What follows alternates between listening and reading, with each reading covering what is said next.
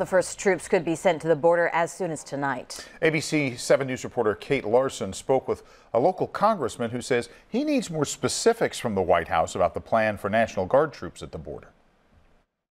After days of venting on Twitter about immigration policy and what he calls weak border laws, President Trump signed a memo Wednesday to deploy the National Guard to the U.S.-Mexico border. We're going to be guarding our border with the military. We do hope the deployment begins immediately. The Homeland Security Secretary said troops could be sent to the border as soon as Wednesday night, but did not say how many troops, how long they would be there, how much it would cost, or where they would actually be deployed. It will be strong. It will be as many as is needed to fill the gaps that we have today. U.S. Representative Mark DeSaulnier from Contra Costa County says Congress needs more information from President Trump. In and of itself, it's not a bad idea. We already have National Guard troops on the border helping the Border Patrol, but there's no plan to this. California did comply with White House requests to deploy the National Guard to the border in 2006 and 2010 under Governor Schwarzenegger. But the 2006 deployment came only after a dispute was settled about the number of troops and their cost. They have to work with the governors of each border state, and in this case it would be Governor Brown.